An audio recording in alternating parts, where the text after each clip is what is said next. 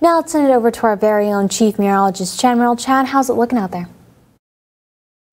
Hey Tiger, what's that we see in the night sky? It is the supermoon, and it's the largest supermoon of the year.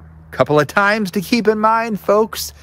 Will be 7:48 a.m. in the western sky on Thursday. That's when the supermoon will be largest in the sky, and it will be setting. And then 6:46 p.m. Thursday afternoon and evening, that's when it will rise in the eastern sky.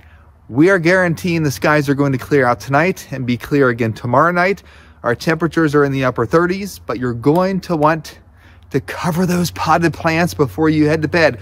No frost right now, but there will be frost on the ground when you wake up in the morning with temperatures right around 30 degrees. Good news is temperatures are on the mend for the rest of the week. I will be back inside in the studio with your 7-day forecast in just a couple minutes. Tiger? And welcome back to Newswatch, folks. The viewer photos are pouring in. David captured the supermoon in the sky.